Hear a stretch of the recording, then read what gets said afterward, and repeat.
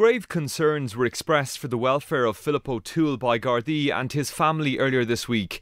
The father of a 7-month-old boy who turned 33 on Monday has been missing for 2 weeks. He is known to Gardaí, having a number of previous criminal convictions, while he also survived a gun attack in Enniskerry in August 2011, during which he was shot in the stomach.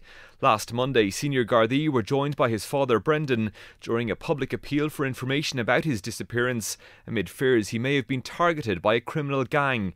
As part of the investigation, Gardaí discovered the body of a man in Trooperstown Wood in Rathdrum shortly before 11 o'clock this morning. The body remains at the scene, which has been sealed off for a technical examination.